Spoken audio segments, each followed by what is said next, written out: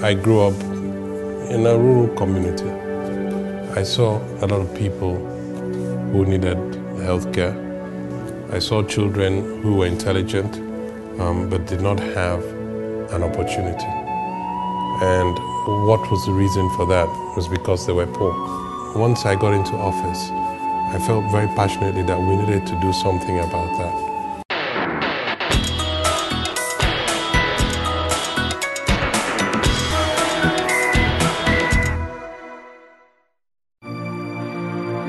In a bid to reduce the high maternal and infant mortality rate in the state, the Cross River State Government introduced Project Hope in 2009 as a social safety net program that offers free healthcare services to pregnant women and children under 5 years in government-run health facilities.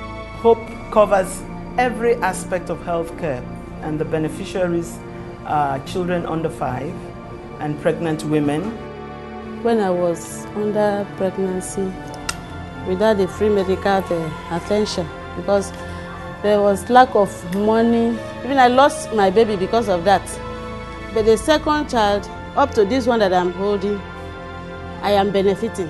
I go to the clinic, they will attend to me, they will give me all the drugs are free. We realized that Cross River State had one of the highest maternal mortality rates in the country. That just wasn't acceptable. And we also found that the infant mortality rate in Cross River State was also significantly higher than most states in the region.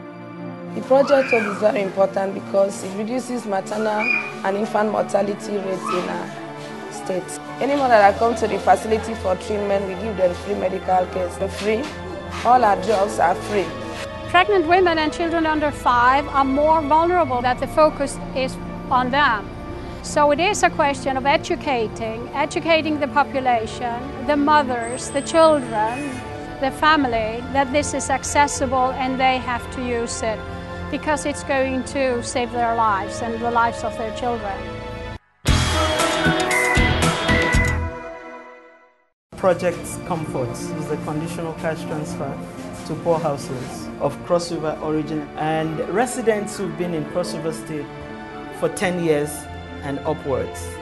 Project Comfort is reducing the number of people living in abject poverty in Cross River State, supporting households living on less than 150 naira a day with children of school age, the physically challenged and child-headed households. With conditional cash transfers, Project Comfort helps the poor acquire education, start a trade and meet nutritional needs.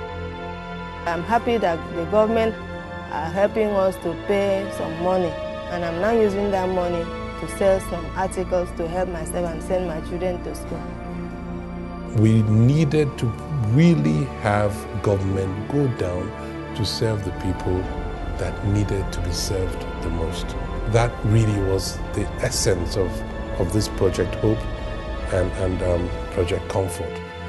My brother, my sisters, my friend support me, but for now that this payment they are come out, I don't disturb anybody because I can take care of myself for now because of this payment. I'm a Mr. Timbanga, the Akuoro, Nipamni Tongwen. Bangaturo Mori, Idio, Young Sanga. As the government do this and give us this money, they help us for our children.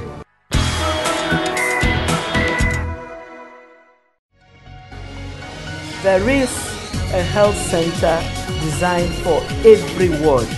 So please come out and register.